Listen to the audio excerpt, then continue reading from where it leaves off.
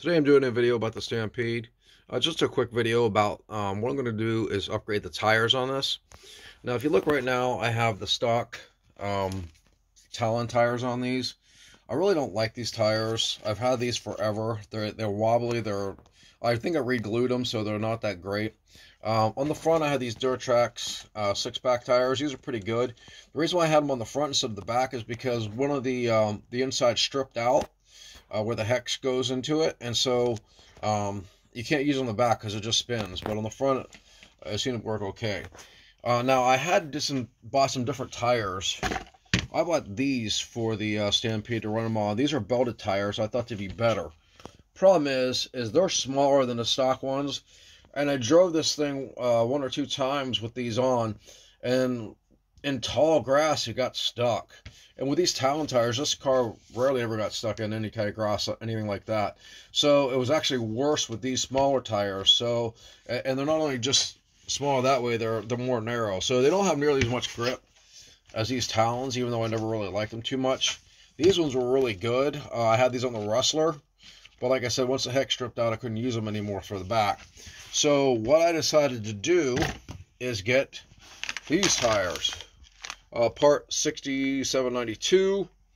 These are Traxxas Sledgehammer tires, and this is 3778.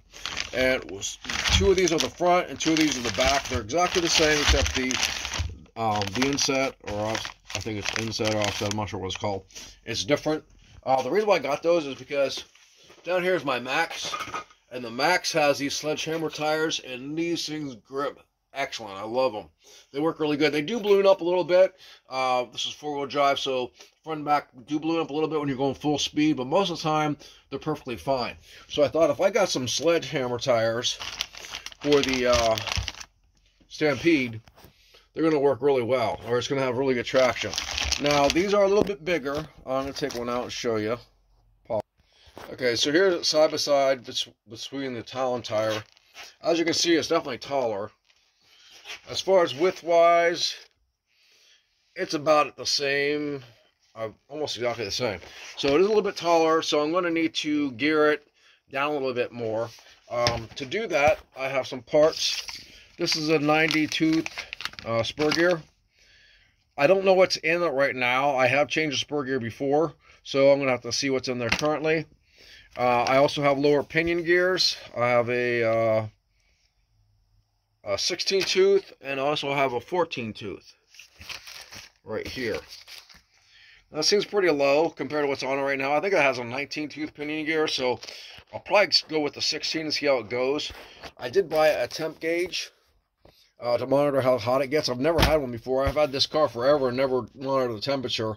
I was just touching with my fingers when it feels really hot, then I would turn it off. But one more upgrade I'm going to do on this thing is these are higher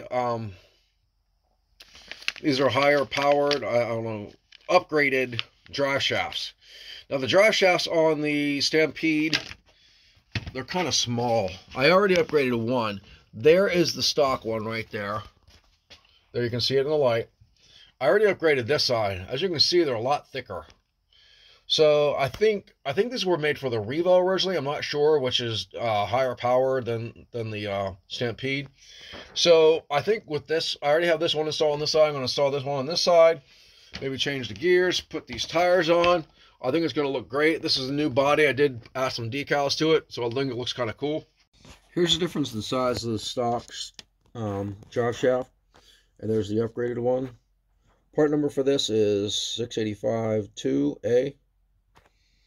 As you can see, it's thicker. Not only just that part, but also this part here. That's where a lot of times these things stretch out. It's hard to see, but after you drive it for so much, you can see the hole gets bigger. It just stretches out some. This one is thicker, so hopefully that'll keep that from happening. Especially with a better grip on the better tires here. For the gearing I went with this chart that comes with the manual I got. This is for the Bandit, Rustler, and the Stampede VXL. And what I had before was 1986. So the 19 tooth. I'm trying to make this. Hang on.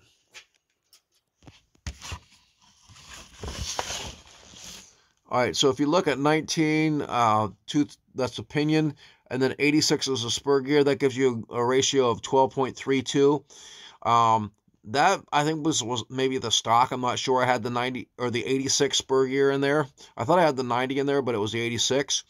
And so I was thought about just going down to the 90 tooth spur gear, leave the 19 tooth pinion in, but that only changed it from 12.32 to 12.98.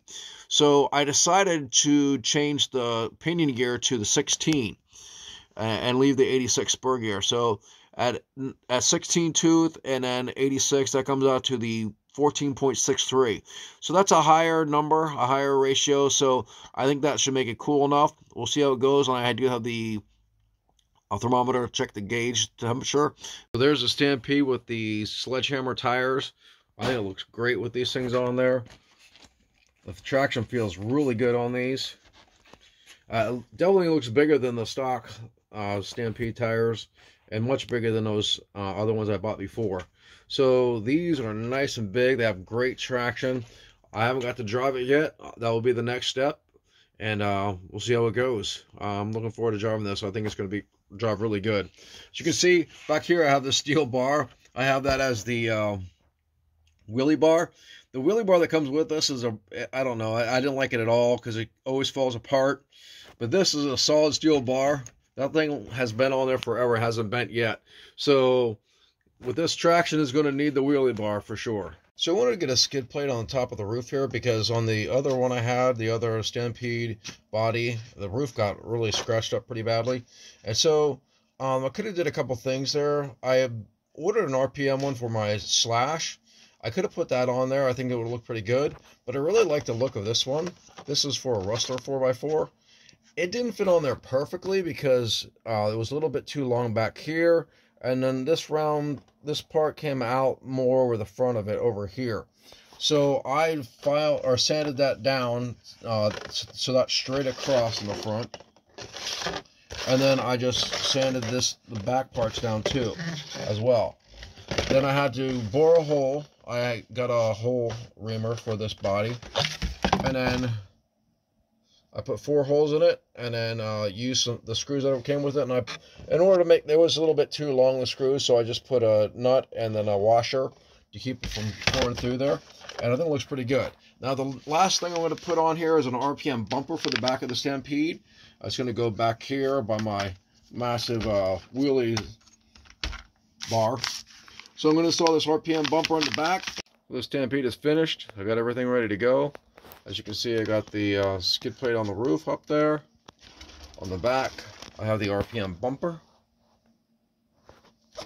That's pretty sturdy. That should protect the back of the body pretty well. So right now, Stampede is ready to run. The only thing I might do is, when I found when it's on its roof, it can slide and maybe scratch that up. So I might put the RPM skid plate on the very back there. I'm not sure. But other than that, the only thing left to do with this thing is take it outside and have some fun.